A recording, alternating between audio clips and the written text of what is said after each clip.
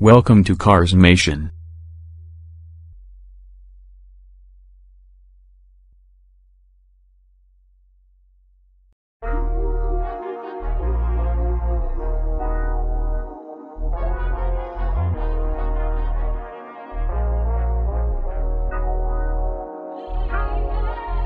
When it comes to silently conveying its passengers in a refuge of grandeur, it appears that the 2024 Mercedes-Maybach EQS 680 SUV will succeed where other luxury vehicles have failed.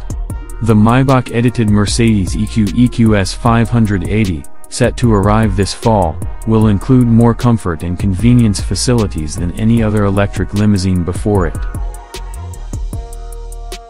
Mercedes' Tuscaloosa, Alabama plant will construct the Maybach EQS alongside the standard model.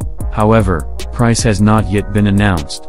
Pricing for the base GLS 600 starts at $170,000. The starting point for EQs, according to our estimates, will be around $190,000. Also, we expect sales to begin in the North American market by the end of 2023 or the beginning of 2024. There are just 2 rows of seats in the Maybach, as opposed to 3 in the Benz, and a bulkhead separates them to reduce road noise.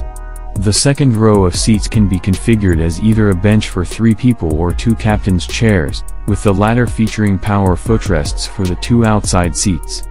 Between the seatbacks is a refrigerator for your beverages, and the roomy center console contains a tablet you can remove to control the rear-mounted monitors, 11.6 inches each.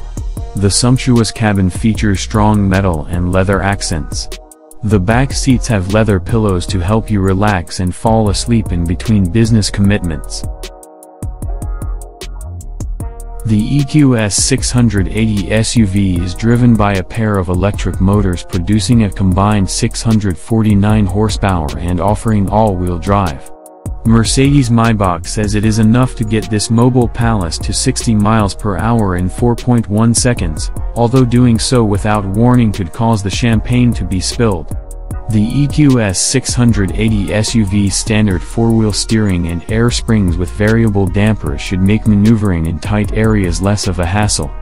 After we've had a chance to put the EQS 680 SUV through its paces, we'll add our thoughts.